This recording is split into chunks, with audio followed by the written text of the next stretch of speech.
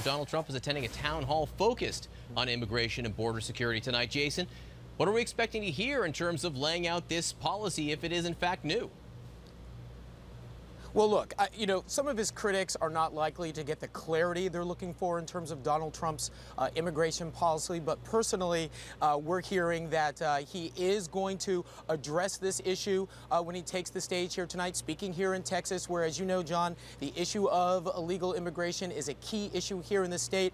But expect much of what he talks about tonight. Expect him to continue to go after Hillary Clinton on the issue of those emails and the Clinton Foundation.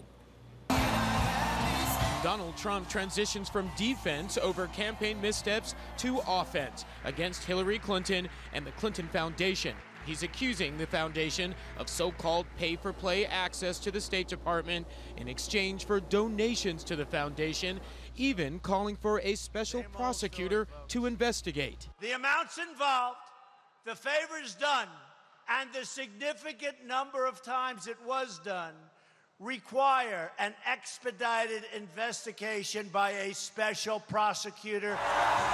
Trump also taking aim at Clinton on the email controversy. This after the FBI found nearly 15,000 emails and documents from her personal server that Clinton had not turned over to the State Department. Last night, Clinton seemed to laugh off the latest developments with comedian Jimmy Kimmel. My emails are so boring. Yeah, and I mean, I'm embarrassed about that. They're so boring. And so we've already released, I don't know, 30,000 plus. So what's a few more? A federal judge ordered the State Department to release the emails after a conservative watchdog group requested the documents be made public.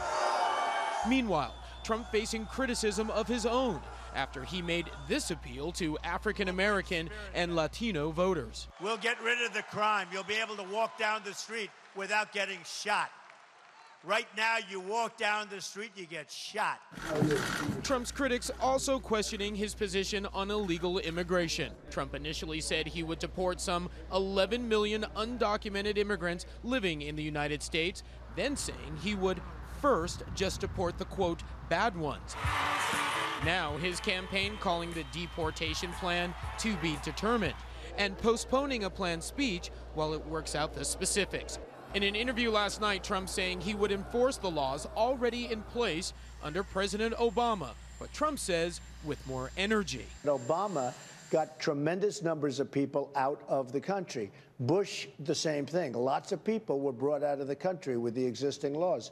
Well, I'm going to do the same thing. Immigration is a very complex issue, and to get the solutions right, to come out with your specific plan, should not be rushed. One point is clear, whether it's building a wall on the border or deporting illegal immigrants, Trump promising to do it quickly. That wall will go up so fast, your head will spin. They go around killing people and hurting people, and they're going to be out of this country so fast, your head will spin. And John, Donald Trump's campaign chairwoman says that Donald Trump is not changing his position on illegal immigration. She basically says that what he's doing is taking counsel. Also, she says, speaking to people on the best way to move forward with his ideas and his proposals.